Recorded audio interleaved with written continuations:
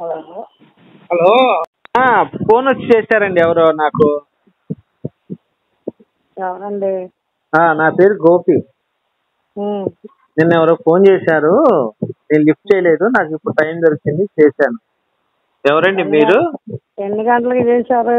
నిన్న సాయంత్రం 8:00కో 8:30కో చేశారు, నిన్న రాత్రి.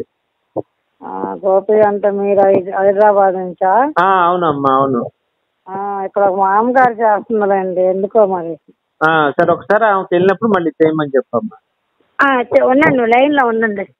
సరే మా ఇదిగో గోపి గారంట. ఎవరో గోపి గారంట. 8:30కు నువ్వు ఫోన్ చేశావంట. నిన్న సాయంత్రం, నిన్న రాత్రి చేసింది అని చెప్పు.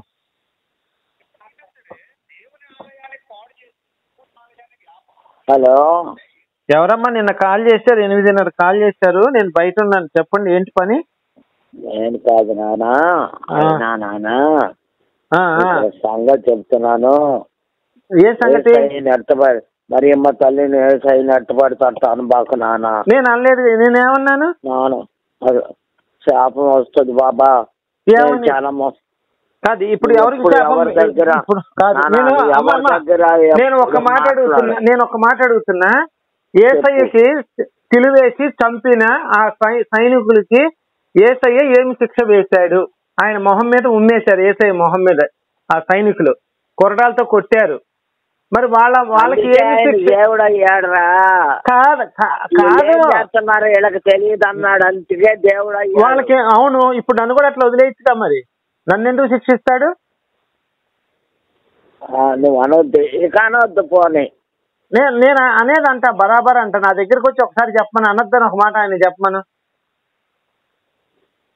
నా దగ్గరకు వచ్చి ఎప్పుడో కనపడతాడు నానా. ఇప్పుడు నా డౌట్ ఏం లేదవ్వా, నేను అడుగుతుంది ఒక్కటే. ఈ రోమన్ సైనికులు ఆయన మొహం మీద ఉమ్మేసి కొరడాలతో కొట్టి రక్తం వచ్చేటట్టు చేసి ఒక బళ్ళని తీసుకొని పొట్టలో పొడిచారు. వాళ్ళకి ఎటువంటి శిక్ష వేయలేదు ఆయన. మరి నన్ను ఇప్పుడు నేను ఊరినే తిడుతున్నా. నేను కనీసం ఏ సైన్ కొట్టలేదు, తిట్టలేదు, తిడుతున్నా అంతే. కొట్టలేదు, చంపలేదు. మరి నన్ను ఎందుకు శిక్ష విధిస్తాడు? నాకు ఇది డౌట్, మీరు చెప్పాలి అవ్వ, నాకు చెప్పాలి ఇది. మరి చెప్పండి సార్. ఇప్పుడు కాదమ్మా, నేను అడిగే డౌట్ ఒక్కటేనమ్మా. యూదులు ఏం చేశారంటే యేసయ్యను పట్టుకొని కొరడాలతో కొట్టి బళ్ళెంతో పొట్టలో పొడిచి రక్తం గారేటట్టు చేసి మొహం మీద ఉమ్మేసి సిలువ మోయించారు, రకరకాలుగా అవమానించాడు. యేసు వాళ్ళని ఒక్క మాట అనలేదు, ఒక శిక్ష కూడా వేయలేదు వాళ్ళకి. ఎక్కడ వాళ్ళకి తిరిగి చంపినట్టు గాని వాళ్ళకి శిక్ష వేసినట్టు గాని లేదు. అసలు యేసు శిక్షించినట్టు బైబిల్లో ఎక్కడా లేదు, ఎవరిని శిక్షించినట్టు కదా. యెహోవా అయితే చాలా మందిని శిక్షించాడు, యేసు ఎవరిని శిక్షించలేదు. మరి ఇప్పుడు నేను యేసుని తిడితే, యేసు నాకు కనపడితే కొడితే నన్ను ఎందుకు శిక్షిస్తాడు? ఎవరిని శిక్షించని యేసు నన్ను ఎందుకు శిక్షిస్తాడు అని అడుగుతున్నాను నేను. దీనికి సమాధానం చెప్పండి. అంతేగా, ఎవరిని శిక్షించడమ్మా? యేసు ఏమీ చేత కాదు ఆయనకి. మరి దేవుడు అంటే శిక్షించేవాడు కదమ్మా, అవునా కాదా? చెప్పండి. ఆయన మనసు మంచిది, మరి ఎవరో ఏం చేసినా ఆయన అందరినీ మంచి మనసుతో వదిలేస్తున్నాడంట. అందరినీ కూడా వదిలేశాడంటగా. ఇప్పుడు అట్లా సిలువేసిన కాదమ్మా, ఒక్క నిమిషం చెప్పండి. ఇప్పుడు అలాంటి ఇప్పుడు ఏమి చేతగా నన్ను ఏమంటారు తెలుసా అమ్మా? చేతగాని సన్నాసి అంటారు. ఎందుకండి దేవుణ్ణి అంతంత మాటలు అనకూడదు కదా. అనకూడదంటే మరి ఆయన వచ్చి చెప్పాలి కదా, నువ్వు అనకూడదని చెప్పి. ఆయన ఏమన్నాడు? ఆయన ఏం చెప్పాడు? యేసు, తండ్రి వీరేమి చేయుచున్నారు, వీళ్ళకి తెలియట్లేదు, వీళ్ళ పాపం క్షమించది అన్నాడు. కానీ ఒక్క శిక్ష వేశాడా వాళ్ళకి? చెప్పండి. మరి వేయకపోతే ఆయన దేవుడు ఎట్లయితే? శిక్షించేవాడు దేవుడు, తప్పు చేస్తే శిక్షించేవాడు దేవుడు. నువ్వు తప్పు చేసావు, నీకు వచ్చి శిక్ష వేసేవాడు దేవుడు అవుతాడు. క్షమాభిక్ష ఆయన దగ్గర కాదమ్మా. నేను తల్లిని అయ్యా, మరి మా తల్లిని కొలట ఏదో అన్నావు, ఆ గుండెల్లో నొప్పి వచ్చింది. పట్నం వెళ్ళి ఒకసారి వేల మంది వస్తున్నారు. మరియమ్మ తల్లి అక్కడ వెలిసింది. మరియమ్మ దేవత కాదు కదమ్మా బైబిల్ ప్రకారం. బైబిల్లో మరియమ్మ అని దేవత అని చూపించండి, నేను ఒప్పుకుంటాను. కానీ ప్రజలకి ఆమె దేవతలాగా కనపడింది అయ్యా. కనపడటం కాదమ్మా, నేను బైబిల్లోంచి మనం గ్రంథం ఆధారంగా మాట్లాడుకోవాలి. నీకు బైబిల్ తెలియదుగా, బేపనోడిగా నీకెలా తెలుసు? నేను ఎవరు చెప్పారు నేను బేపనోడిని? నేను శూద్రుడిని. శూద్రుడు చికెన్ తింటా, మటన్ తింటా, ఫ్రాన్స్, చికెన్, బొమ్మడాయిలు అన్ని తింటాను నేను. నాన్న ఒక మాట చెబుతున్నా, నేను చావు పోయటానికి రెడీగానే ఉంటా. 75 ఏళ్ళు దూషించవద్దు. నువ్వు దూషించావా పతనం అయిపోతావు. ఆయన గొప్ప దేవుడు, దేవాది దేవుడు, యెహోవా దేవుడు. భూమిని, ఆకాశాన్ని, సర్వాన్ని సృష్టించాడయ్యా.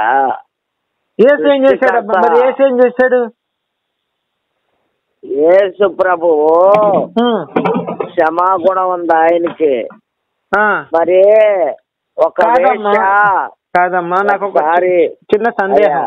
క్షమాగుణం ఉంది అన్నావు, ఇప్పుడు ఒక వేష అందరు రాళ్ళు పెట్టి కొడుతుంటే వీళ్ళ తప్పు చేయని వాళ్ళు ఎవరని ఉంటే కొట్టమన్నాడు. మూసుకొని పోయారు అందరూ. తప్పు చేయనోడు ఎవడన్నా ఉంటాడా? మరి ఏసు కూడా రాయి వేయలేదు కదమ్మా. మరి అంటే ఏసు కూడా తప్పు చేశాడని అర్థం అక్కడ. మరి ఏసు రాయి వేయచ్చు కదా, నేను తప్పు చేయలేదని చెప్పి. మరి ఆయన కూడా తప్పు చేశాడు కాబట్టి రాయి వేయలేకపోయాడు ఆయన. నార్మల్ వాళ్ళని అన్నాడు రా మాట. కాదవ్వా, నువ్వు ఎందుకని ఇట్లా యెహోవాలాగా భాష మాట్లాడతావు? సంబంధం లేదు. మీలో పాపం చేయనోడు ఎవడన్నా ఉంటే వాళ్ళు వెయ్యండి అన్నాడు. ఆయనకు సంబంధం. మరి ఆయన రాయి వేయచ్చు, నా డౌట్ ఏం లేదవ్వా. ఆయన రాయి వేయచ్చు కదా అంటున్నాను నేను. అర్థం అవదు పానే. అదవ్వా, ఆయన తప్పు చేశాడు. తప్పు కాదవ్వా, నా ప్రశ్నలకు సమాధానం చెప్పవ్వా, నాకేమొద్దు. ఇన్ని రకాలుగా ఆడిపోతుంది. ఏందవ్వా?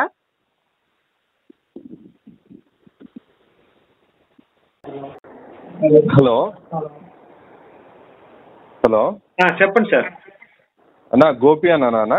అవునండి, అన్నా నేను శౌర్య అన్న, కడప నుంచి ఒక 2-3 సార్లు మాట్లాడినాను మీతో. చెప్పండి.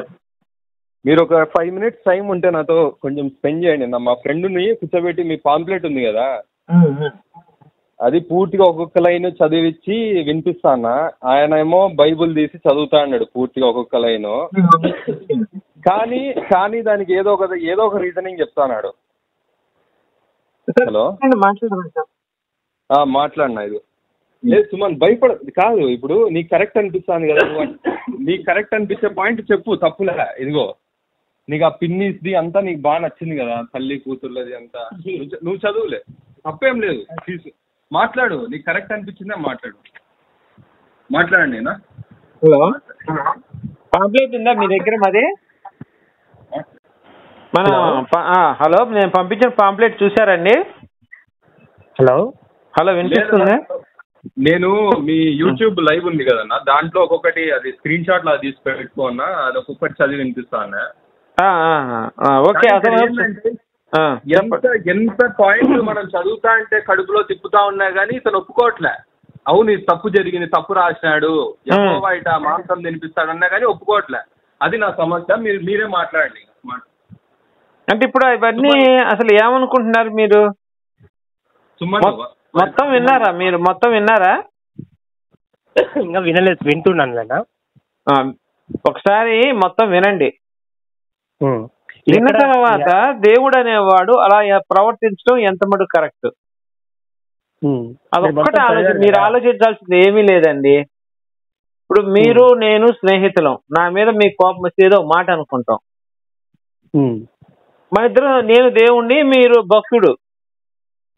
అసలు యాక్చువల్ గా నాకు మీ మీద ఎప్పుడు కోపం రాకూడదు, దేవుడికి ఎప్పుడు భక్తుడి మీద కోపం రాకూడదు. ఏదో పెద్ద తప్పు చేస్తే తప్ప. కానీ యెహోవా ఆలోచన అంతా ఎలా ఉంటదంటే, మీరు నన్ను నమ్మకపోతే మీ తల్లి దగ్గరనే నేను పడుకోబెట్టాడు ఆల్రెడీ. నీ పిల్లల మాంసం నీతో తినిపిస్తాను, నీ లంగాలు లేపి నీ పూకు చూపిస్తాను. ఇలాంటి మాటలు దేవుడు మాట్లాడుతున్నాడు. చేయించాడు కూడా ఆ పనులన్నీ. నేనన్నది కాదండి. బైబిల్లో నహూము 3వ అధ్యాయం చూడండి. నువ్వు చేసిన అధిక జాగ్రత్త సైన్యాలు కదా యెహోవా, నీ చెంగులు మొహం మీదకి ఎత్తి నీ మానవును అందరికీ చూపిస్తానని చెప్తాడు. అంటే నువ్వు కనుక అధిక వ్యభిచారం చేస్తే నీ లంగా లేపి నీ పూకును అందరికీ చూపిస్తానని డైరెక్ట్ చెప్తాడు యెహోవా దేవుడు. మరి దేవుడు అనేవాడు ఇలాంటి మాటలు మాట్లాడచ్చా అండి? ఆలోచించండి. ఏదో ఒక గొర్రెగా చెప్పింది యేసు దేవుడు, గొర్రె చెప్పింది టక్కన బైబిల్ పట్టుకొని మనం కూడా గొర్రెలాగా మారటం కాదు. అసలు దాంట్లో సబ్జెక్ట్ ఏముంది, మనం ఏం తెలుసుకోవాలి, ఏం మాట్లాడాలి, దేవుడు ఏం చెప్పాడు, ఇవన్నీ ఆలోచించండి. నమ్మకం ఉండాలి, కానీ గుడ్డి నమ్మకం ఉండకూడదు. ఏదైనా సరే మనం బతికేటప్పుడు ప్రతి దాని మీద నమ్మకం ఉండాలి, గుడ్డి నమ్మకం ఉండకూడదు. అర్థమైందండి నేను చెప్తుంది? అర్థమవుతుందండి. ఆలోచించండి, మీరంతా కూర్చొని ఆలోచించండి. ఏదో మా గోపి ఒక విరోజు నా విరోజు చెప్పాడు, వాడు చెప్పి మీరు నేను చెప్పినది నిమ్మలంగా చదువుకోండి. నేను చెప్పినది తప్పు అని చెప్తే ఖచ్చితంగా మీరు నన్ను ప్రశ్నించండి. ఏంటండి ఇలా ఉంది ఇలా ఉంది మీరు ఇలా చెప్పారని చెప్పి ఆలోచించండి సార్. ఇప్పుడు మనం ఒక మూఢనమ్మకం, మన నమ్మకంలోకి వెళ్తున్నాము అంటే, ఇప్పుడు మనం హిందూ గ్రంథాలు కాదని, హిందూ దేవుళ్ళు కాదని దాంట్లోకి వెళ్ళాము. దీంట్లో కంటే దాంట్లో ఏం గొప్ప ఉందో చూపించండి నాకు. అసలు మీకు నచ్చిన ఒక వాక్యం చెప్పండి బైబిల్లోంచి. నచ్చనివి నేను 100 చూపిస్తా. అమ్మని, అక్కని, చెల్లెల్ని, కూతుర్ని, పెద్దమ్మని, చిన్నమ్మని, పిన్నమ్మని, ఏ అమ్మని వదలకుండా బైబిల్ దేవుడు మగవాళ్ళ చేత దెంగిచ్చాడు. అన్ని రిఫరెన్సెస్ చూపిస్తా. చెల్లిని, కూతుర్ని, అందరినీ, తండ్రి ఇద్దరు కూతుర్లు కడుపు చేసేస్తాడు బైబిల్లో. ఒక సొంత అన్న సొంత చెల్లెల్ని రేప్ చేస్తాడు. ఒకడు దావీదు కొడుకు, దావీదు పేరు విన్నారండి ఎప్పుడైనా? విన్నానులేండి. దావీదు కొడుకు వాళ్ళ పినతల్ని పండుకోబెట్టి బట్టలన్నీ ఇప్పి ఒకళ్ళ తర్వాత ఒకళ్ళని దెంగుతాడు. మళ్ళీ ఒక్కడే రూమ్ లో కాదండి, ఇజ్రాయెల్ ప్రజలు మొత్తాన్ని పిలిచి గుడారం వేసి పైన అందరు రండహో నేను మా 10 మంది పినతల్లను దెంగుతున్నాను అందరిని అని చెప్పి చూపిస్తూ దెంగుతాడు ఆ పినతల్లను కూడా. రిఫరెన్స్లన్నీ చూపించమంటారా మీకు? చదువుతారా? తీసి బైబిల్ రిఫరెన్స్ చూపిస్తాను. నేను చెప్పిన మాటలన్నీ కూడా ఉత్తి మాటలు కాదు. చెప్పండి ఒక 2 రెఫరెన్సులు. ఇప్పుడు తల్లుల్ని వాళ్ళ 10 మంది తల్లుల్ని దెంగుతాడు కదా పినతల్లుల్ని. అది ఆ పిన్నితో అదే బెజ్రాయిల్కి పోయి చదివేది అదొకటండి. ఇంకోటి చెప్తా ఏమనండి, వాళ్ళ వదిన ఉంటది అనమాట. వదిన వాళ్ళ భర్తని యెహోవా చంపేస్తాడు. అది కూడా చదివి వినిపించిన అన్న. వదిన బొక్కలో వీర్యమే లేదని చెప్పి వీడిని కూడా చంపేస్తాడు. ఏంది అసలు ఈ దరిద్రం ఏందయ్యా? అసలు నేను చెప్తుంటే నీకు అసహ్యం కలగట్లేదా? తీయండి రిఫరెన్స్లు అన్ని తీయండి. అతనికి క్రైస్తవుడికి మాట్లాడతాను. ఆదికాండము 38, 9, 10 చదవండి. బైబిల్ తీసి చదివించండి అతని చేత.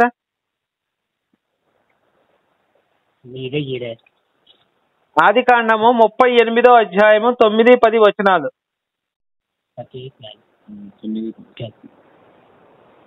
సంతానం కలిగే అప్పుడు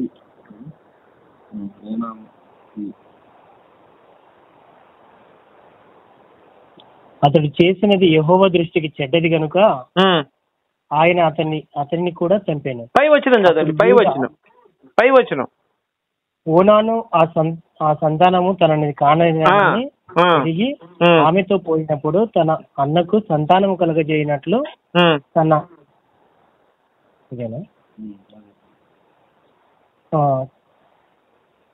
రేతస్సును అంటే స్పర్మ్ నేలను విడిచెను. అంటే వదిన బొక్కలో ఉండండి చాలు సార్. యెహోవా దృష్టికి చెడ్డదానికి యెహోవా చంపాను. ఓకే, అది వదిలేసేయండి. వదిన బొక్కలో వీరేం లేదని చెప్పి యెహోవా చంపేస్తాడండి. ఏంటి కాదండి. ఇప్పుడు నేను అడుగుతుంది ఒకటే, భర్త చనిపోయాడు, ఆ చంపేది ఎవడో కదా, యెహోవానే చంపేస్తాడు వాళ్ళ భర్తని.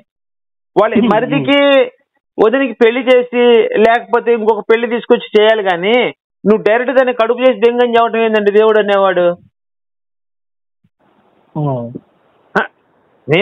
నేను బైబిల్లో ఉన్నదే మాట్లాడు, నా సొంత వచనాలు కాదు. డైరెక్ట్ గా దెంగి కడుపు చేయమని చెప్తామా? ఆమె పెళ్లి చేసి ఓదారుస్తామా? భర్త చనిపోయిన ఆమె దుఃఖంలో ఉంటే ఆమెకు నువ్వు కడుపు చెయ్యి లేకపోతే నిన్ను చంపేస్తానని చెప్పి చంపేస్తాడు. ఏంటి సార్ ఈ దరిద్రం మనకెందుకు చెప్పండి? నేను ఒకటే అడుగుతున్నాను మిమ్మల్ని. 10 మంది పిన్నతల్లులను దెంగేది కూడా చూపిస్తాను మీకు. ఒకళ్ళ తర్వాత ఒకళ్ళని వరుసగా 10 మందిని వేస్తాడు అందరు చూస్తుండగా. ఇజ్రాయెల్ ప్రజలందరినీ పిలుస్తాడు గుడారం వేసి, రండహో నేను నా పిన్నతల్లులను దెంగుతున్నానని చెప్పి. చూపించరా అండి? చెప్పండి. 2 సామ్యూయేలు 16, 21, 22 వచనాలు చదవండి. 2 సామ్యాలు 16వ అధ్యాయం 21వ వచనం దగ్గర నుంచి చదవండి. 20 కానీ 21, 22 3 చదవండి.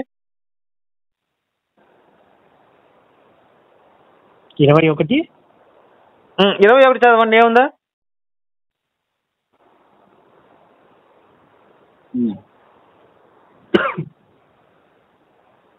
అహీతోపెలు నీ తండ్రి చేత ఇంటికి కావలించబడిన ఉపపత్నుల యొద్దకు నీవు పోయిన ఎడల నీవు నీ తండ్రిని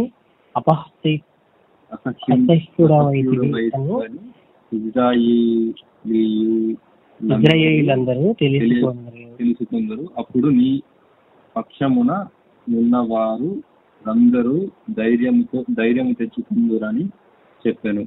నెక్స్ట్ 22. కాబట్టి మేడ మీద వారు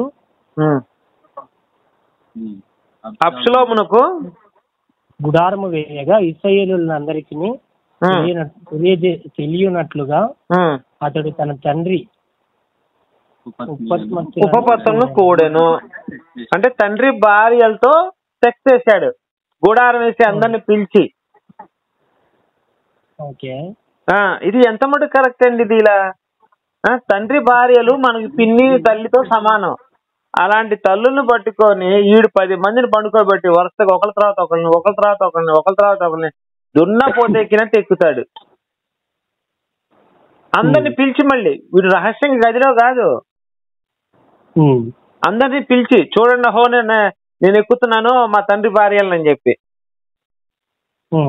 తండ్రి భార్యలు ఏమవుతారండి మనకి? పిన్ని గారు అయితే మనం గౌరవించాలా దెంగాల పిన్ని గారిని? చెప్పండి సార్. భారతీయ సాంప్రదాయం ఏంటి అడిగిందా? భారతీయ సాంప్రదాయం పిన్నిని దెంగటమా మన తల్లిలా గౌరవించాలా? అని గౌరవించాలండి.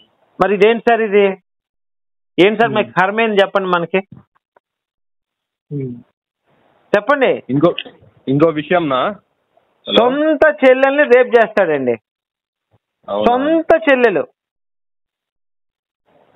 అది కూడా చూపించనా? వద్దండి ముఖం ఇంకో విషయం, నా ఆంటీకి వెంకటేశ్వర స్వామి అంటే బాగా ఇష్టం, వాళ్ళ మమ్మీకి. తమ్ముడు ఇంకా అవలేదు. మనం చెప్పింది ఇప్పటికి ఒక 20% మాత్రమే చెప్పా. ఇంకా తమ్ముడికి 80% చెప్పాల్సింది. ఇంకా సళ్ళు పిసికించుకోవటం, నోట్లో మడ్డ పెట్టి చీకటం కూడా ఉంది. అవి కూడా చూపిస్తా. పరమగీతంలో ఉంటుంది చూడు. తమ్ముడికి ఒకసారి ఫోన్ నేను మాట్లాడతాను. కాదు, ఇంకో విషయం, ఒక్క టాపిక్ ఏంటంటే ఆంటీకి వెంకటేశ్వర స్వామి అంటే చాలా ఇష్టం, చాలా ఇయర్స్ అయింది. సరే, మనం ఆ తర్వాత మాట్లాడదాం, నువ్వు అది మాట్లాడుకో. నేను ఇంకొకటి చూపిస్తున్నా. యెజెస్కేలు 16:37. నీవు సంభోగించిన వికటానందని నీకు ఇష్టమైన నీ ద్వేషించే వారిని నీ పోగు చేయొచ్చు, సమకూర్చి వారికి నీ మానము కనబడినట్లు నేను దాన్ని బయలుపరిచేతను. ఏమంటున్నాడంటే, నువ్వు ఎంతమంది అబ్బాయిలతో దెంగించుకున్నావో, నీకెంతమంది అబ్బాయిలంటే ఇష్టమో, నువ్వు ఎంతమంది అబ్బాయిలను ప్రేమించావో వాళ్ళందరినీ పోగు చేసి రౌండప్ గా కూర్చోబెట్టి నిన్ను మధ్యలో లేపి నీ లంగా లేపి నీ పూకోళ్ళందరికీ చూపిస్తానంటున్నాడు యెహోవా దేవుడు. యెజెస్కేలు ఎంతనా? యెజెస్కేలు 16:37. 16:37. 16:37.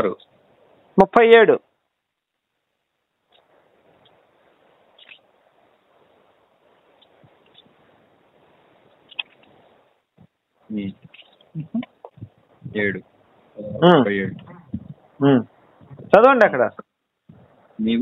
నీవు వాటికి అప్పగించిన నీ బిడ్డల రక్తమును బట్టి నీవు సంభోగించిన నీ వికటాండ్రునందరినీ, అంటే మనం ఆడవాళ్ళ దగ్గరికి వెళ్ళి మనం సెక్స్ చేస్తాం కదా, మనల్ని వికటాండ్రు అంటారు. మనల్ని ఇప్పుడు దాన్ని లంజా అంటారు. ఏది మా అందరితో వ్యభిచారం చేసిన లంజా అంటారు, మనల్ని వికటాండ్రులు అంటారు. దగ్గరికి పోయే వాళ్ళని వికటాండ్రు అంటారు మనల్ని. చదవండి. నీవు ద్వేషించు వారిని అందరినీ నేను పోగు చేయుచున్నాను, వారిని నీ చుట్టూ పోగు చేసి సమకూర్చి వారిని నీ మానము కడబడినట్లు నేను దాన్ని బయలుపరిచేదను. అంటే నీ పువ్వు కనపడేటట్లు నేను దాన్ని బయట పెడతాను అంటున్నాడు. ఇంగ్లీష్లో మీకు డౌట్ రావచ్చు, ఏమంటే మానవం అంటే ఇంకో అర్థం కూడా ఏమన్నా ఇంగ్లీష్లో చూడండి, నాకుడు అని ఉంటుంది. నిన్ను నగ్నంగా చేస్తాను అని ఉంటుంది ఇంగ్లీష్లో. కింగ్ జేమ్స్ వర్షన్లో చూసుకోండి. సార్ ఉన్నారా? ఉన్నామండి. ఇప్పుడు చెప్పండి సార్, ఇవన్నీ మీరు క్రిస్టియన్ అయ్యండి మీ అమ్మగారి చేత ఈ వచనాలన్నీ పబ్లిక్ గా రోడ్డు మీద చదివి వినిపించగలరా? పరిశుద్ధ గ్రంథం కదా, పరిశుద్ధ గ్రంథాన్ని మీ అమ్మగారి చేత మీరు కూర్చొని ఇద్దరు చదువుకోగలరా? చెప్పండి సార్. నేను ఇప్పుడు రామాయణం ఉంది సార్, రామాయణం మీ ఇంటికి తీసుకొచ్చేస్తా, మీ అమ్మగారు మీరు మీ ఇంట్లో కుటుంబ సభ్యులు అందరూ కూర్చొని చదువుకోండి, భగవద్గీత చదువుకోండి, ఏ పుస్తకాన్ని మీరు చదువుకోండి హిందూ గ్రంథాల్లో. ఓకేనా? ఓకే.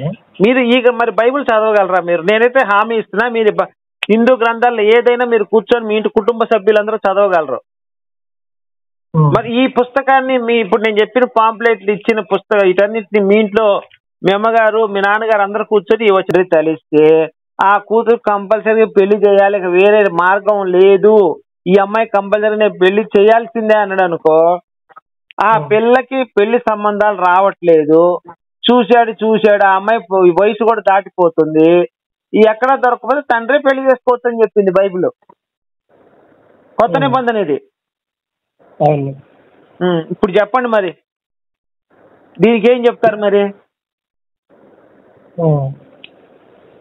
కూతురి పెణం పెళ్లి చేసుకోవచ్చా మన భారతీయ సాంప్రదాయం ప్రకారం? ఒక తండ్రి చేసుకోగలరు. మరి ఏం చేద్దాం సార్ ఈ బైబిల్ని? చెప్పండి సార్. కొత్త నిబంధన ఇది, పాత ఇంతకుముందే పాత నిబంధన. కొత్త నిబంధనలో ఒక కూతురికి పెళ్లి కాకపోతే తండ్రి పెళ్లి, వాడికి పోనక ఆ అమ్మాయికి పెళ్లి సంబంధాలు రావట్లేదు, పెళ్లి చేయలేకపోతున్నాను బాధపడుతున్నాడు అనుకో, తండ్రి చేసుకోమంటున్నాడు.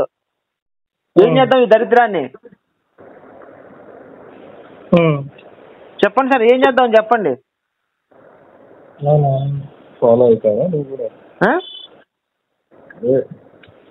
చెప్పండి సార్, మీరు చెప్పండి ఏం చేద్దాం ఈ దరిద్రాన్ని మనం ఏం చేద్దాం?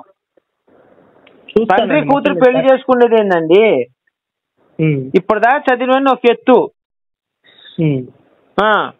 మరి తండ్రి కూతురు పెళ్లి చేసుకొచ్చిన బైబిల్ రాసినప్పుడు దీన్ని మనం ఎలా అర్థం చేసుకోవాలి? దీన్ని దైవ గ్రంథం అనొచ్చా దీన్ని?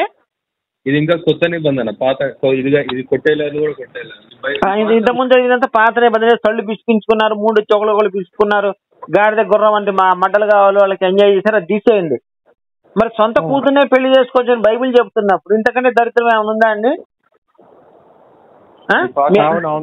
మీకు చెల్లెలు ఉన్నా, మీ చెల్లెల్ని మీ అమ్మగారిని మీ నాన్న కూర్చోబెట్టి వచ్చిన చదవండి. మీ చెల్లెలు కనుక చెప్పు తీసుకుని కొట్టకపోతే నన్ను అడగండి. నేను చెప్తుంది కరెక్టేనా అండి? అవునవును కరెక్ట్ అండి. రిఫరెన్స్ కూడా చూస్తున్నారు కదా. మీరు చదివారా? వచ్చిన చదువుకున్నారా? మరి నేను చెప్పట్లేదు కదా. 1 కొరింథీలు చదివారా మీరు? అంటే నేను చూడలేదు అసలు బైబిల్ని. చూడు తమ్ముడు, ఇంత దరిద్రాన్ని కనుక యాక్చువల్లీ మేము యాదవ్స్ అంతా, మేము కన్వర్ట్ అయ్యాం జస్ట్ రీసెంట్ గా. తమ్ముడు నువ్వు గనక మా అమ్మ ఏమో అన్ని పూజలు చేస్తది. కాదులే అన్న, పూజలు ఏం చేయరు కానీ వెంకటేశ్వర స్వామి ఫోటో అయితే ఉంటుంది ఇంట్లో. ఇంతకు ముందు అడిగినాను చదివి, ఇట్లా ఏది మరి యెహోవా వేరే వాళ్ళని ఇది చేస్తే మాంసం తినిపిస్తాడు కదా, కన్నా కొడుకు కూతురు. తమ్ముడు ఏదో మాంసం తినిపించి అయిపోయింది తమ్ముడు. చల్లి పిసికించుకోవడం, నోట్లో మడ్డ పెట్టి ఏం తమ్ముడు ఈ మాట? కూతుర్ని పెళ్లి చేసుకోవటం, సొంత కూతుర్ని పెళ్లి మన భారతీయులు ఎవరైనా పెళ్లి చేసుకుంటారా తమ్ముడు చెప్పండి? ఇలాంటి పుస్తకం మనకు అవసరమా? మీకు చదువుతుంటే బాధ వేస్తుందా లేదా? నేను చదువుతుంటే అనిపిస్తుంది, బాధ వేస్తుంది. ఇప్పుడు మన చెల్లెలు ఉంది తమ్ముడు, ఇంట్లో తండ్రి ఉన్నాడు, మీ అమ్మ ఇదేం దరిద్రం, మా నాన్న మా చెల్లెల్ని చేసుకుంటుంది ఆలోచన వస్తుందా రాదా మనకి? మళ్ళీ ఇంకొక విషయం ఉంది తమ్ముడు, ఇంకొక మంచి బంపర్ ఆఫర్ ఉంది ఇక్కడ. ఆదికాండం 19:36. అలాగ లోతు యొక్క 2 కుమార్తెలు తన తండ్రి వలన గర్భవతులైతిరి. చూసానండి, చదివాను. మరి పరిశుద్ధ గ్రంథం అనవేంటి తమ్ముడు ఆ మాట నువ్వు? స్టార్టింగ్ 2వ పేజీ అది. మరి పరిశుద్ధ గ్రంథం అని ఇప్పుడు దీన్ని నువ్వు ఒక తండ్రి 2 కూతుర్లు కడుపు చేశాడు. సొంత కూతుళ్ళకి తండ్రి గర్భవతం చేశాడు. 2 పిల్లలు పుడతారు వాళ్ళకి.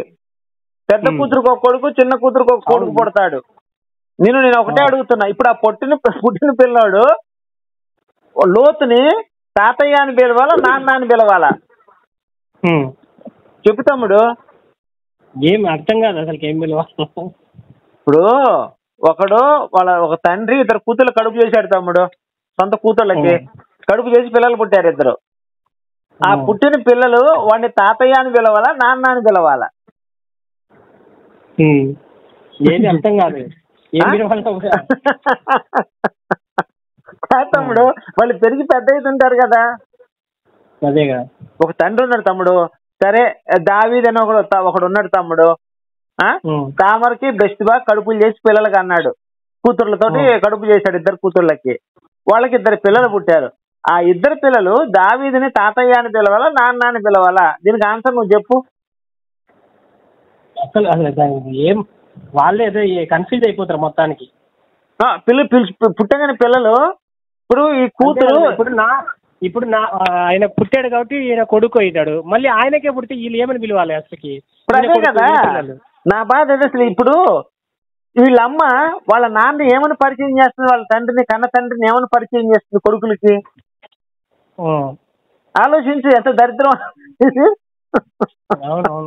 ఇప్పుడు మీ తాతయ్య ఏం చెప్పుద్దా, మీ నాన్న అని చెప్పుద్దా, ఏం చెప్పుద్ది? అసలు వినటానికి జూత్సారంకరంగా లేదు, అసహ్యం పడతలేదు తమ్ముడు. అవునండి. మరి ఇది పరిశుద్ధ గ్రంథం ఆ తమ్ముడు? చెప్పు, నీకేమనిపించింది చెప్పు. ఇవన్నీ నేను చదివి రెఫరెన్స్ చూపించాను, నీకేమనిపించింది చెప్పు. అది నేను కూడా అనుకుంటున్నా, ఓ మై గాడ్ అని. సరే, జాగ్రత్త తమ్ముడు. ఒకసారి మీ అమ్మగారికి, మీ నాన్నగారికి వీలైతే మీ ఇంటికి వెళ్ళిన తర్వాత ఒకసారి కాల్ చేపిస్తే ఎన్ని చదివి మీ నాన్నగారికి వినిపిస్తాను నేను. నేనే పోతాలే అన్న, నేనే అంకుల్ది కూడా పోయి ఒకసారి నాతో మాట్లాడిస్తే ఎన్ని చూపిస్తాను వచనాలు. పాపం చాలా మంది తెలియక ఇలానే పొరపడి వెళ్ళిపోయి తర్వాత చేతులు కాల్చుకొని ఆకులు పట్టుకుని సామెత నువ్వు చూడు. దాదాపు నేను 70-80 మందికి ఫోన్ చేసి చెప్తే అన్నాకి దరిద్రం మాకు వద్దని పక్కన పడేశారు. చర్చికి పోయినా 100 రూపాయల నోట్లే, 100-500 తీసేది. రూపాయలు బిల్లలు రావు అసలు జోబులో నుంచి. అదే ఆ పాస్టర్ నా కొడుకులు బాగుపడతాని తమ్ముడు, బాగుపడతాని తప్ప దీంట్లో మనకు కలిగే ప్రయోజనం ఏమి లేదు. ఇంకొక అర్ధగంట ముందు కూడా ఇట్లా కాదు అంటే వెంకటేశ్వర స్వామి ఫోటో పెట్టుకుంది కదా, మరి యెహోవాకు తెలిస్తే నీ మాంసం తినిపిస్తాడు కదా ఆంటీ దగ్గర అని చెప్పింటే, అవును తప్పు చేస్తే తినిపిస్తాడు, తప్పేముంది దాంట్లో అని సమర్థిస్తాడు సిగ్గులు. ఇప్పుడు సమర్థించమని సొంత తండ్రి కూతురు పెళ్లి చేసుకోవచ్చు. అది కాదు, సొంత కూతుర్ని తండ్రి పెళ్లి చేసుకోవచ్చు. మరి దీన్ని ఎలా సమర్థిస్తాడు? దారుణం కదా, దారుణం కదా, దారుణమైన విషయం అది. ఏ తమ్ముడు నువ్వు తెలియజా. ఇప్పుడు ఇంతకుముందు సరే ఏదో మాంసం తింటారంటే సమర్థించావు, మరి సొంత కూతుర్ని పెళ్లి చేసుకోవడం భారతీయులు మరి జీర్ణించుకుంటారు ఇలాంటి వాక్యాలు? నువ్వైతే ఏం చేస్తావు తమ్ముడు? మీ ఇంటికి వచ్చి తోడైనా ఇలా మాట్లాడితే ఏమంటావు? చీల్చి చెండాడతావా, పెట్రోల్ పోసి తగల పెడతావా? అసలు మరి చెప్పు, మనకి ఇది అవసరమా తమ్ముడు? చెప్పు, దరిద్రం మనకి. చక్కగా పొద్దునే లేచి ఆ వెంకటేశ్వర స్వామి దండం పెట్టుకుంటే, స్వామి నేను చల్లగా ఉండాలని కోరుకో, ఇంకా నీకు దానికి మించింది ఏముంది? ఈ దరిద్రాన్ని చదువుకుంటే బదులు సళ్ళు పిసికించుకోవడం, సళ్ళు ఒత్తించుకోవడం, సళ్ళు స్ట్రైట్ గా ఉన్నాయి, జారిపోలేదు.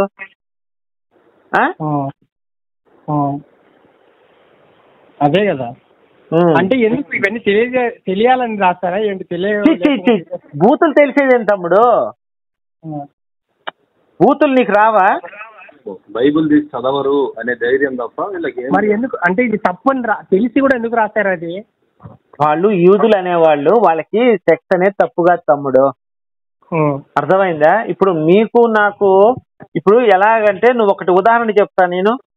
ప్రపంచ ఫారెన్ దేశాలలో అమ్మాయిలందరూ కూడా తండ్రి ముందు కడ్రాయి వేసుకుని బీచ్లో స్నానం చేస్తారు. నిజమా కాదా? ఫారెన్ కంట్రీస్ లో అవును. కడ్రాయి వేసుకొని కడ్రాయరు బ్రా, తండ్రి తల్లి కూతురు తల్లి కొడుకు తండ్రి ముగ్గురు కడ్రాయలు వేసుకొని, నలుగురు కడ్రాయర్లు వేసుకొని తల్లి కూతురు బ్రాలు వేసుకొని సముద్ర స్నానం చేస్తారా చెయ్యరా? చేస్తారు. ఎక్కడ? యుఎస్ఏ కానీ ఫారిన్ కంట్రీస్ లో. Foreign countries. ఇండియాలో ఎందుకు చేయరు తమ్ముడు? మరి మనోళ్ళు కూడా మనుషులేగా. మన సంప్రదాయాల ప్రకారం మనం కదా. అదే ఇక్కడ నేను చెప్తున్నాను. వాళ్ళ సాంప్రదాయాన్ని వాళ్ళు నేర్పించింది బైబిల్ నేర్పించింది. ఏ బొక్కైనా బొక్కే, తల్లిదైనా కూతురుదైనా బొక్కే అని వాళ్ళ సిద్ధాంతం. అది మన సిద్ధాంతం అది కాదు కదా. భార్య మాత్రమే మనకి కట్టుబడి ఉంటుంది, భార్య భర్తకి, భర్త భార్య కట్టుబడి ఉంటుంది.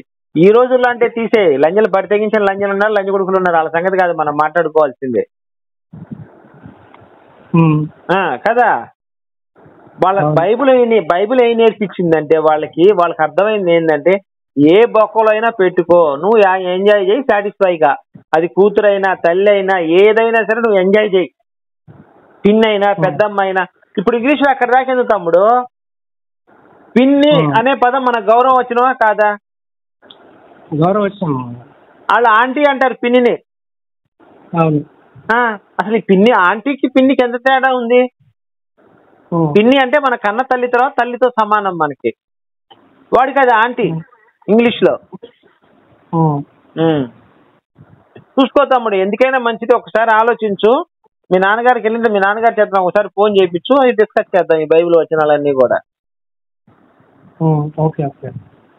సరే తమ్ముడు, అట్లయితే మరి. అంటే కాల్ రికార్డింగ్ ఏం పెట్టకండి అన్న. పెట్టలేదు తమ్ముడు, ఏం పెట్టినాం. సరే అన్న. సరే తమ్ముడు, రైట్ తమ్ముడు.